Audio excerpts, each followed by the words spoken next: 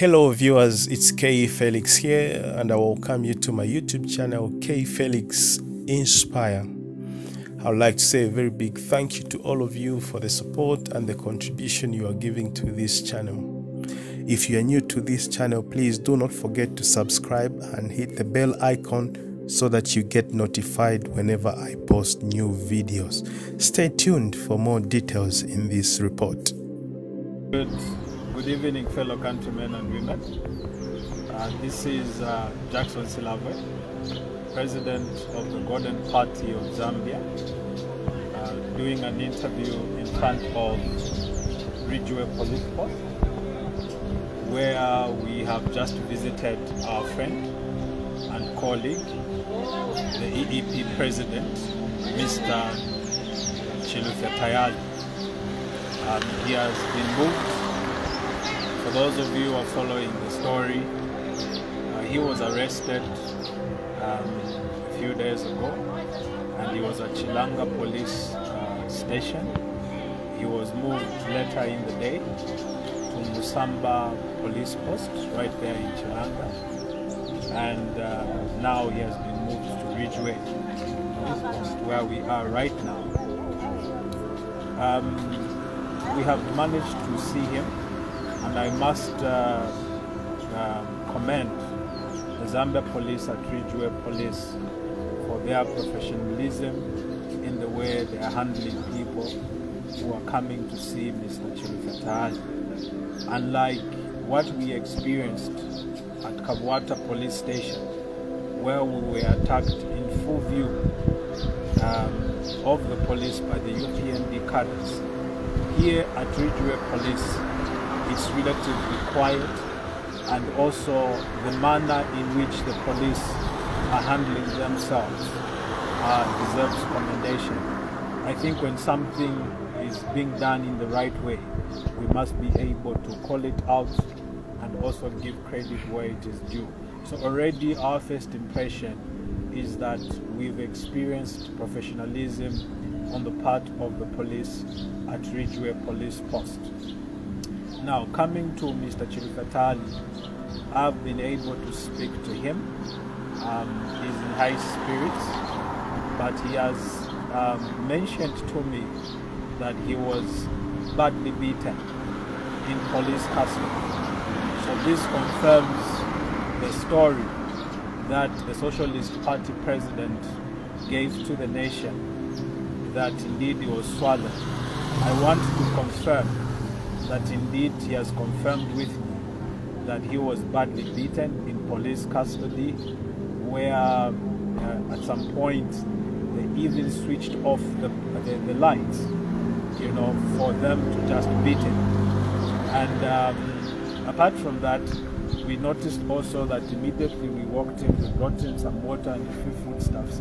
He actually asked for a bottle of water from us to take some tablets. We are not so sure what that is, but again he's saying that he's in pain, he's been badly beaten. We want to take great exception at that kind of conduct. Regardless of what Mr. CHILUFYA TAYALI said, he cannot be beaten.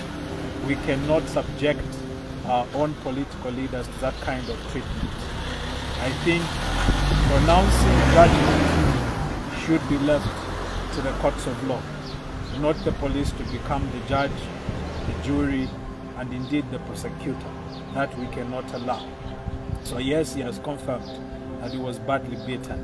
I would like to also say thank you to the human rights organizations that have taken interest in this matter. It's not a small issue for an opposition leader to be beaten in police custody, whatever the differences may be. There are a lot of things that I don't personally agree with the conduct of the politics or the style of politics of my colleague in the opposition. But to resort to beating him, that cannot be accepted. And I'm very thankful that whilst we were here, a human rights organization came in to interview him so that he can be able to give perspective. He has also informed me that he has been charged now with sedition against the president and also harassment against Chief Mukoni. I don't want to delve into that because it's under active investigation, but my appeal to the police is that let Tayali be taken to court so that he can be able to have his day in court. And for us, we feel that this whole thing of arresting opposition leaders is unnecessary. Some of these cases, it's simple. Just bring the summon to him, let him be sued and go to court and go and explain yourself. I'd also want to urge the Republican president to exercise some wisdom in dealing with opposition political leaders. You cannot put opposition political leaders in a straitjacket. That is unacceptable. I think he needs to know how to deal with different characters and different temperaments in the opposition circles. It's important that the president moves in that fashion because, as they say in Bemba, Ichalo tachitalanga musunga, and you cannot treat other leaders as if they are members of your household so that they can bend to your will. I think there has to be a bit of latitude on how we deal with each other in the country. I think I'm on record saying that I don't agree with some of the sentiments that come from my colleagues, but again also the onus, the president being at the apex of the leadership of the country, he must exercise wisdom on how he deals with some of the colleagues in the opposition. And we are here to help. As you know, I presided over political parties for 4 years as their chairperson. If the president needs input from people like us, we are willing to give it freely to him so that we advise him on the right course to deal with some of the opposition leaders in our country.